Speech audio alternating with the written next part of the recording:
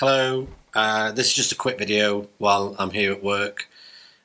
On the previous video you've seen that I've got in this office space we've got a Magloop antenna, and I've tried it before on the Clansman and a couple of radios but never really had any joy getting much signal in and out of this office space. I can get UHF frequencies in and out, so I can get onto 1 or 2 repeaters from here, but what I'm going to do is somebody commented and said, why don't you bring your magnetic loop into the middle of the room and try that. So I'm going to try that in a few minutes. There's a couple of things here that you'll see coming up on the channel in the next few weeks. One is there's a program called the Earth Echo Water Challenge. So I've just bought in a couple of these kits, and basically this is what I want to do with one of my daughters if they're interested in this, is to go out, get these kits, and basically you go out and you sample a local water source, and then you upload the information onto the monitorwater.org website, and then you basically add to a global measurement of water sources, and it gives it a snapshot really of the current state of water supply all across the world.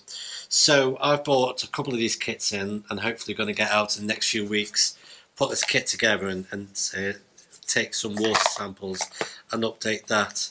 So we've bought in these Adafruit. This is the Featherwing and the Featherwing environmental monitoring system, and then we've also brought with that an extension to the kit called the particulate matter sensor, which it measures air quality. So this is one of the things that I'll be building and doing a video on, and playing about with this, seeing what see what sort of data we can collect, and see what fun you can have with these sort of kits. But for the moment, I'm just going to have a play around with this Magloop inside this room. It's defeated me so far on HF, but let's see if we can get some data in and out of this very difficult building.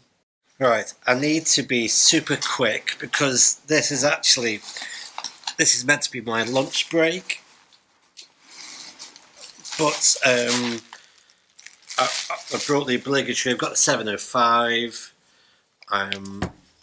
I also have my Surface Pro that I use for the 705.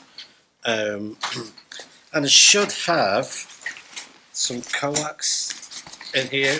It just seems a shame that I have this office space that I can access weekends, evenings, 24 hours a day, and I'm not able to do any radio stuff from here.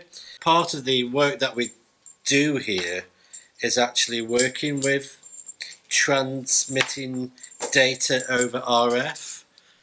And we've worked on a few projects now where we've had to consider building systems that can't solely rely on 4G or normal Wi-Fi internet.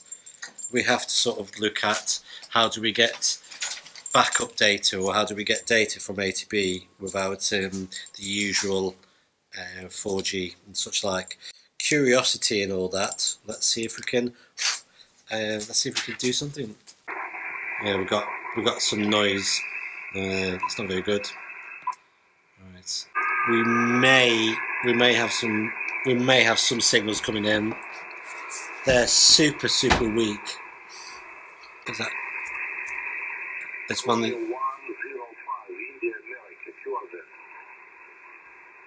Let me just show you the setup.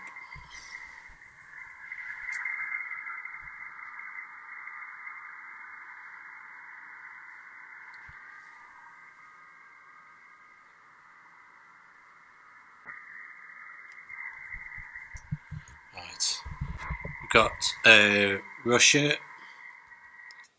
Let's see if that's not working. Stop that. Right, so we've got AS Russia, Portugal, Croatia, EU Russia coming through. I'm not going to mess about turning the Magloop. I've only got a small amount of time because I need to clean my desk and crack on some work.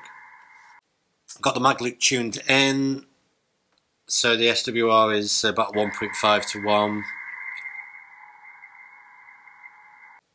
So if we run this for about 15 minutes, try and make a couple of contacts, but at least I'll be able to then check who else has heard me.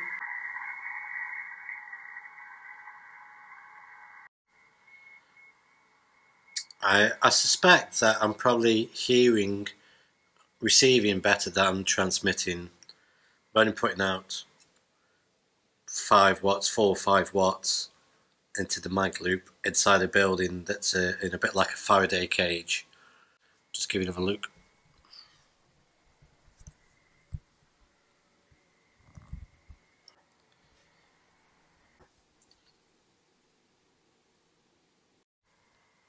Right, that's conclusive. It's pants. I ran it for 15 minutes. I've received a few stations. USA's come through. I can hear USA. But I sent out a CQ call for about 10 minutes. No reply on JTTX and nothing on PSK Reporter. So that pretty much, I mean, I could keep going. I may get, after an hour, I might get something. You never know. Like I said, it's just a little bit of curiosity to see how it all performs. It took about 20 minutes to set up and try a few calls. I can get some food down me now and crack on with some work. So thanks for popping along, and look forward to the next video. So bye bye for now.